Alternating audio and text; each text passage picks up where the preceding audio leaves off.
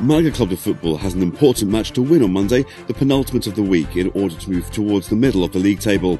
Bernd Schuster's men are away to Osasuna and will need to give it their all in order to claim the 3 points.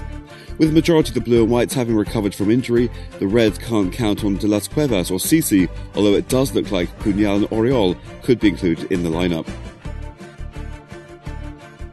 In the last 11 games between these rivals at El Sadar Stadium in Pamplona, the Blue and Whites have achieved 4 victories, including the memorable 1-6 win in 2004-2005 campaign.